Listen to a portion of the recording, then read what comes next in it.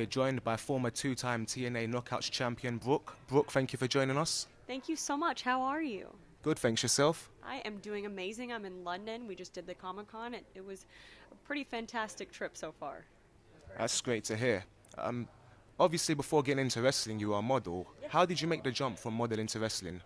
As for me, there was no jump. It was pretty relatively easy. I kind of just flew into it. It was like an easy flowing thing. Luckily, a lot of people don't have that ease. But yeah, growing up, I never wanted to be a pro wrestler. It wasn't something that I always dreamed of. It was something I was fascinated by because we used to watch it weekly in my family. My twin sister and I would be glued to the TV like this close, and my mother and my father. And followed by that, we'd either watch before or after bull wrestling. So it was just our wrestling night in general. Bull wrestling is from the rodeo. I don't know if you're familiar with it. In Texas, we have rodeos.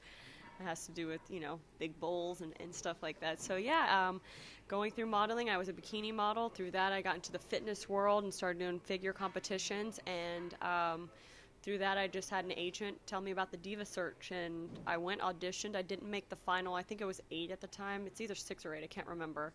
And, I think there's a clip of me just crying and so many just tears as I spent all the money I had. I had no money at that time just to be there to try to blow them away. And I thought I lost the opportunity, and I was blessed with a developmental deal right out of the bat. So it's pretty cool.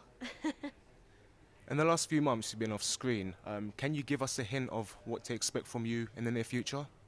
Well, I can let you know that I've been off TV for a little bit, and Robbie E. and myself have been shooting The Amazing Race, which is going to air in September, which is going to be really, really exciting. But since I have been gone, I've got to rest up and do a little bit of training and some more research and keep an eye on what's going on in the Knockouts division. I know Gail Kim is now the champion, and Angelina Love has now made her way back as well. So you can tell I've been gone for a while, which is only it's only made our division grow, but I'm ready to get back in there and go for, the gold again, the Knockouts Championship. You've been in the ring with the very best knockouts. Who for you is the toughest you've stepped up against? 100% the toughest female wrestler I've ever been against would be Gail Kim. I always say I think she took 5 years off of my life. She really gave it to me. But I can tell you I have grown tremendously. I would have never been able to grow and exceed the limits that I have now without wrestling Gail Kim. She has taught me so much about myself, so much of myself as a worker, so much of as just a pro wrestler in general. I couldn't stand her during our feud, but I truly look up to Gail. She is an exceptional athlete. There's so much to be learned from her, so much. And we're so blessed to have her in the Knockouts division. How much credit does TNA deserve for putting so much focus into the Knockouts division? I don't really know how to answer that. I think they deserve all the credit in the world. Right now, this is a male-driven sport. Everybody knows that. And, now we have our own website. We're getting really awesome photo shoots, and we're getting more of a chance to shine, rather than being in the background. And I think we deserve it too. If you tune in every week, you'll see that our girls, we're tough. We're not like the ring card girls. I get that all the time. You're a wrestler? You're so cute and little. Do you just go out there and wave? No, girl, I jump off the turnbuckle. That's what I do.